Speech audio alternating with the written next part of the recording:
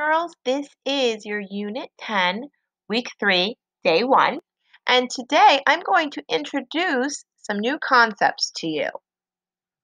Let's begin by taking a look at this word here. As you can see, this word, if we tap it out, the base word is b-u-g, bug, and then we add a suffix s after the word bug. So the word becomes bugs. And we remember that we would mark the base word and we would circle the suffix. So we would either underline or scoop that base and circle the suffix. Now, a suffix is an ending that can be added to a base word. Today, you will learn two new suffixes. You will learn ed and you will also learn ing. Take a look at this word here. We have, if we tap it out, e, n, t, rent. The base word is rent. And then we have a suffix ed. The ed suffix says ed or id. So we would read it rent, rented. Rent, rented. Again, using the same base word, e, n, t, rent, we would add the suffix ing, and the suffix ing says ing. We would read it rent, renting, rent, renting. When ing is added to an action word, it means that it is happening now. When the ed suffix is added, it means that it already happened. Let's practice with some words. I am going to begin with this word here, T R U S T suffix ed. Now, let's look at our base word before the suffix, and we are going to begin by tapping that word out. T, trust, trust, trusted. The word is trusted. Spell it away. T R U S T suffix ed. Let's try another word. C R A F T suffix ed. Once again, begin by tapping out that base word. K, a, f, t. Craft, crafted. Craft, crafted. So once again, that ed, that's saying the id sound, it means that it happened in the past. You crafted in the past. It already happened. Spell it away. C R A F T suffix ed. Another word. D R I F T ing. Tap that base word. D R I F T. Drift, drifting. Drift, drifting. The word is drifting. D R I F T suffix ing. And another word, B, L,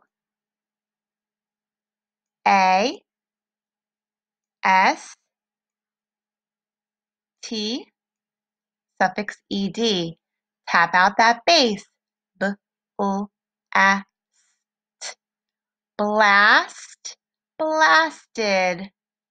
Blast, blasted. Now I will show you how to mark words. Here we have the same set of words twice. So I am going to begin by showing you. You can either underline or scoop your base word and circle your suffix. So here we have rented, rent, rented, and I scooped rent and I circled the ed. Now, rent, renting. I'm going to scoop that base word rent and circle the suffix ing. Now, this syllable is also closed, so we would mark a closed syllable like this. Scoop that base word, circle the suffix ed, and then you would give that short e a breve and mark it below with a C because it is a closed syllable. Vowel followed by a consonant is a closed syllable. And once again, scoop that base word, rent, circle the suffix ing, and then give the E a breve and mark it with a C for a closed syllable. So that is what your marking should look like. Now I'm going to teach some more spelling words with a suffix. I am going to begin by dictating a word. Be my echo. The word is planted, planted. Now think, what is the base word?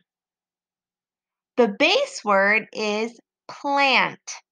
So if I were to tap that out, I would spell it L and T. Now build L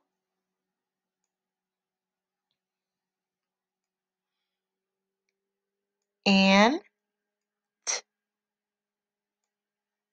And then I would grab my suffix, id. Now id we know is the ed suffix.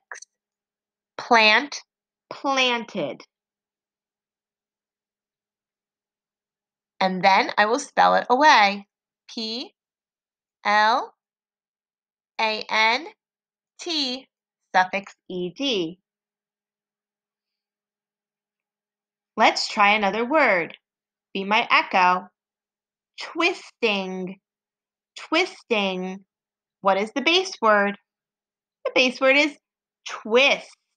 Let's tap that out. W I twist. Okay, twist, twisting. I'm going to begin.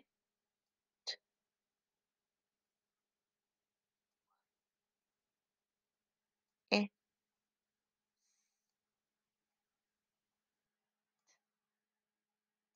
That is my base word, twist, and then the word is twisting.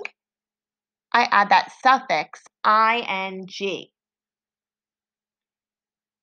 Now, if we were to mark up this word,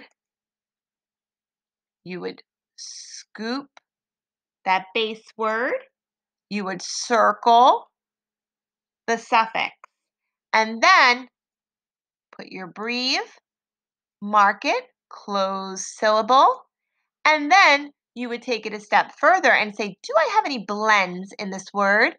I see a TW blend at the beginning, and I also see an ST at the end. So each would get its own underline. That would be the complete markup for the word twisting. We are going to be practicing many words throughout this week using the ed and ing suffix. Thanks so much for sticking with me today. Have a great day.